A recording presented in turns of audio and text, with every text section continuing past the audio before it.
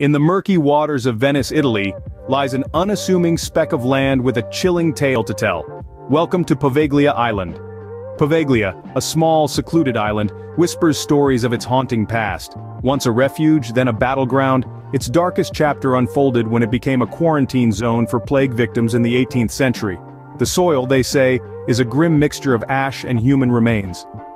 In the early 1900s, Poveglia housed a mental hospital. The doctor in charge, tormented by the island's oppressive spirits, eventually plunged from the hospital's tower in a fit of madness.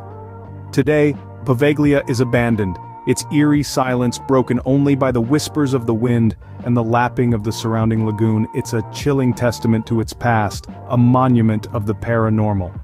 Poveglia Island, a place where history and horror intertwine, where the echoes of the past continue to haunt the present.